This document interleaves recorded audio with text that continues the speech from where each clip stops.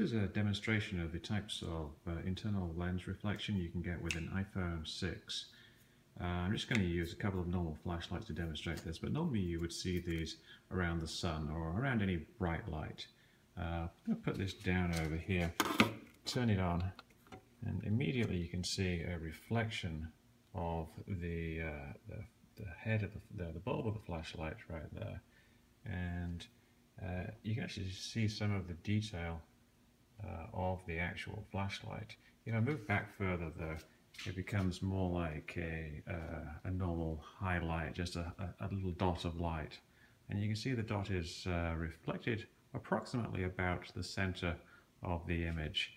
And you can see in some positions you get this strange flaring. In other positions you just get the little dot.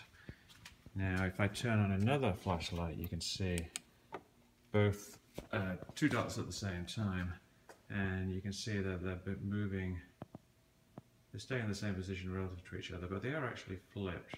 The one on the right there, you can see, is actually the one on the left, on the highlights above.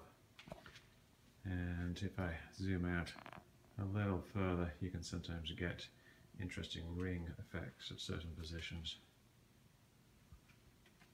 There you go.